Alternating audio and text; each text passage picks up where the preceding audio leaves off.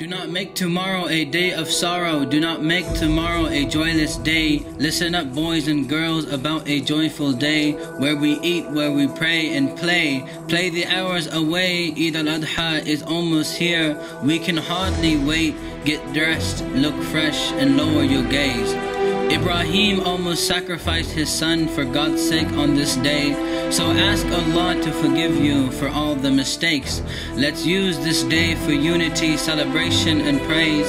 And in the end, thank Allah for the blessings He gave. Throughout your days, keep your intentions pure. Work on your taqwa game, for that is the cure for all that is impure. And have a good time in Allah's name. On this great day, surely you should not fear, for Eid al Adha is near.